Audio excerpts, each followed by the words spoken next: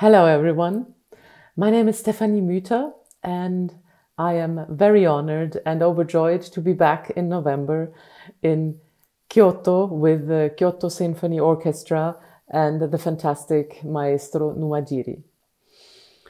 I was asked to say a few words about the two arias I will be singing, for instance, Liebestod from Isolde and Starke Scheite from Brünnhilde. These two arias are set at the very end of the specific operas like Tristan and Isolde and Götterdämmerung. And actually with Brünnhilde at the end of the entire ring cycle, at the end of 15 hours of music.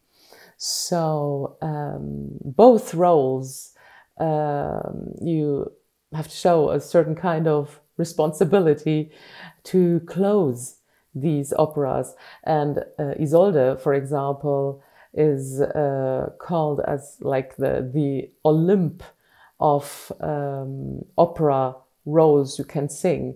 Like it's one of the longest, it's the longest female opera role you can sing. And then, for example, Brünnhilde, after 3 days, it's like an immense amount of hours of singing.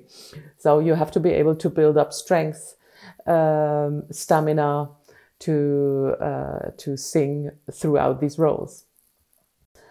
You need as well, I think, a certain kind of trust, and trust in the orchestra, trust in the conductor, because the way Wagner wrote his music, the music knows already the feelings of the characters.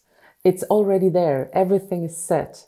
And as a singer, if you can pick this up, if you trust enough, you don't have to do much more. And you can just suck it in and let it out again.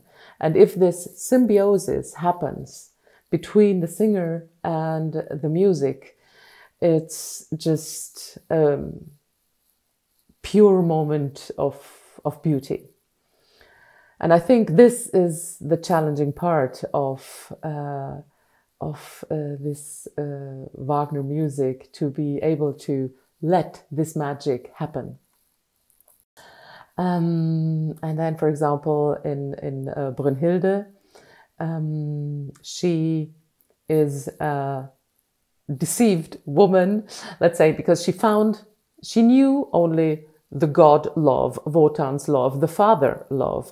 Then she finds out there is a different kind of love, for example, between Sieglinde and Siegmund, so the human love. Then she experiences herself this love in Siegfried, with Siegfried himself.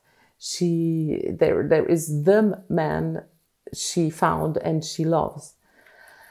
And then in Götterdämmerung, she finds out what's it all about, and being deceived, being betrayed, the pain, the hate, the revenge. And in this Starke Scheite, she actually, it's like a flashback. She sums everything up, the whole story that happened before, and she goes through all these emotions, musically and emotionally. And that's an apotheose, actually, because then she makes peace with everything and everyone, with Wotan, with Siegfried, with herself, and with the world. And she's actually the strongest in the whole story, because she's able to give the Rhine maidens this powerful ring back. No one had this strength before. And when this moment happens, it's as well pure beauty. And I'm so looking forward to be able to interpret this music and to sing this music for you. Thank you for listening. Bye.